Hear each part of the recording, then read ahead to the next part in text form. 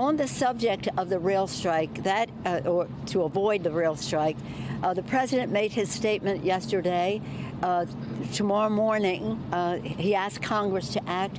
Tomorrow morning, we will have a bill on the floor. Steny said we could come up as early as 9 o'clock in the morning with the legislation that accepts the original agreement plus the additional benefits that were gained in further discussion. I salute the president and Secretary Walsh for their leadership in improving that. That was a negotiation between labor and the railroads, presided over by the president, the administration. And so we will bring that agreement to the floor. It's not everything I would like to see. I think that we should have paid sick leave. Every developed country in the world has it. We don't.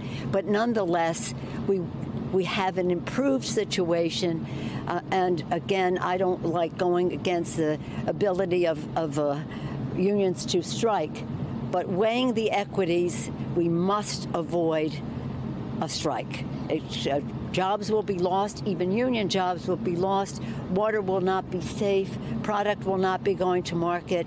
It is, we could lose 750,000 jobs, some of them union jobs. That must be avoided.